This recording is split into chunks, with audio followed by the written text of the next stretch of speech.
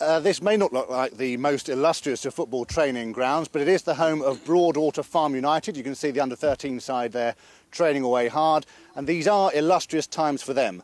Last weekend they won the Waltham Forest League Cup.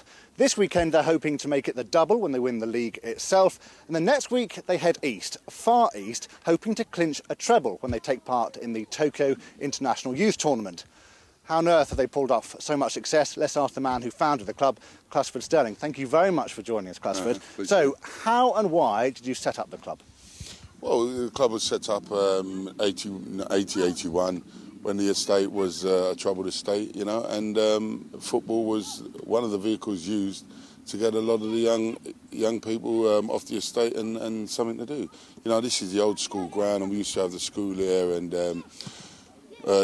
through the council, we used the old school gym until eventually our brand new community centre here is built, and the football has taken us to where we are today. We're about less than 200 yards from the estate itself. This is more than football, though. It's about discipline as well, isn't it? Yeah. I mean, we are a very disciplined setup, and a lot of people come here, you know, and can't survive maybe in our environment. But, you know, the one thing that we say here with the kids is that it's safe. We do not like bullying at all. All the kids come here, and even themselves are surprised with their parents that how disciplined it is, and they can develop in a very safe environment. Well, having seen you tell this lot to do some press-ups earlier, I can vouch for that discipline. Let's move on to Mickey here. Mickey Ambrose, 2012 and Sport Ambassador. You're very much involved in getting this side to Tokyo. How come they're representing London this way? Well, we had an invitation from the governor of Tokyo following the tournament in 2006 in Berlin. He was so pleased they brought the cup back. He decided to host it himself, and we nominated Broadwater Farm for all the hard work Clusford has done, and his coaches, and also Haringey Borough. And we thought we'd give the boys an opportunity to see to pit their wits against Sao Paulo, Moscow, Beijing, and all the others. Quite an impressive team. Let's move on to Kobie here, one of your sons. And so tell me, Kobie, you're going to be taking off some big sides when you get to Tokyo. How are you feeling? Nervous?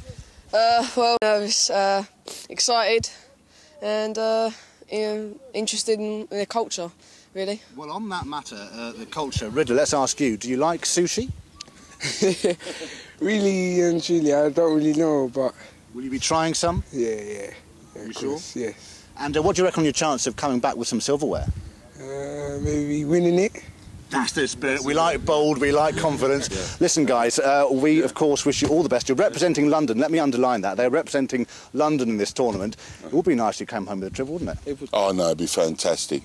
You know what I mean? Because it's not just for us and the players, but for all the workers, the youth workers, neighbourhood management and Haringey that's helped us to be where we are today. And we've got to thank as well British Airways, because if it wasn't for the British Airways and Caxton FX, we wouldn't be able to get very glad you said that. Right, guys, we'd love to go on, but we're out of time. Thank you all. We wish you the best. Back to the studio.